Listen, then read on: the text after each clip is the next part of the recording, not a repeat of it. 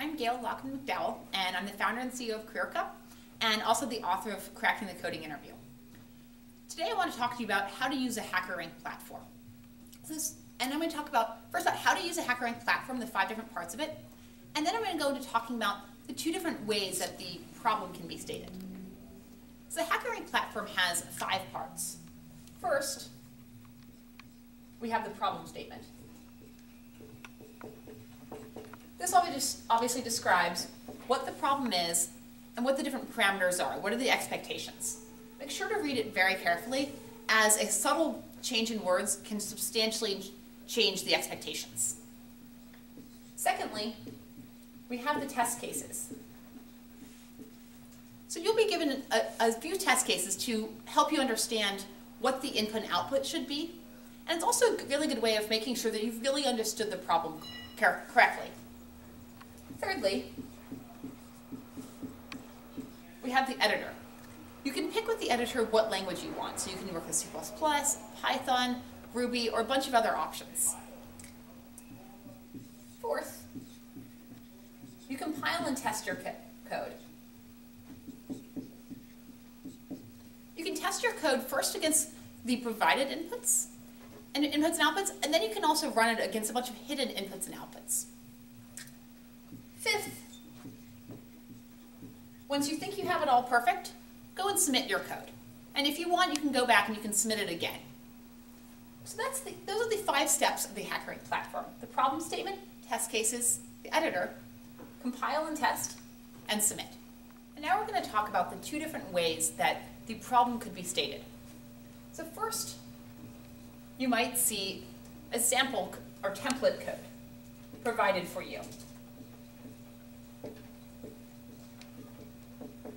In this case, let's take a very simple example, like write a function to compute the sum of 2 numbers. You might open up your code window and see something like this.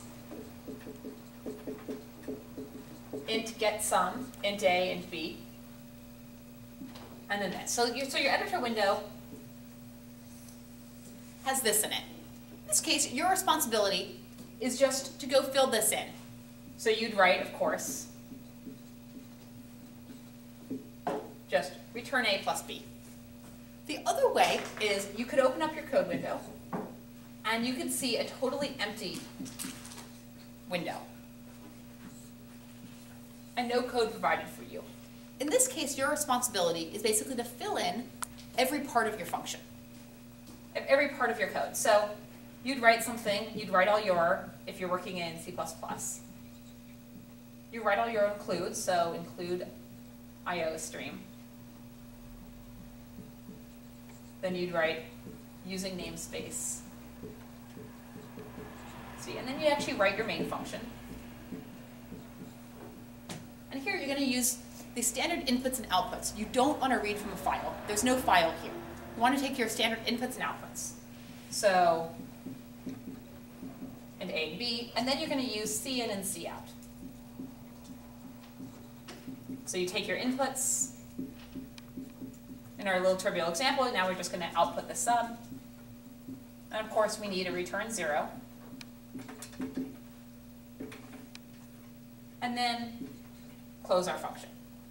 So these are the 2 ways you have it. You have a sample template where you just fill in the code. In the background, HackerRank will actually go and execute this function across a bunch of test cases. Or you could have a totally empty window and you need to fill in everything. If you're working in C++, that's going to mean all the includes as well, your main function, and then you take your inputs using C in and C out. Of course, the code is going to look different in different language. So if you're not sure what the template or sample code is that you should be writing, go to hackerrank.com/environment to see how you write it in your language of choice. So those are the 2 aspects of HackerRank. There's the problem statement, test cases. Again, read those carefully.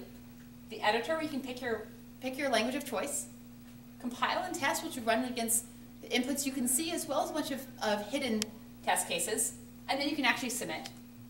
And then you want to make sure you understand which environment you're working in. Are you working with sample code, where you just fill in the function?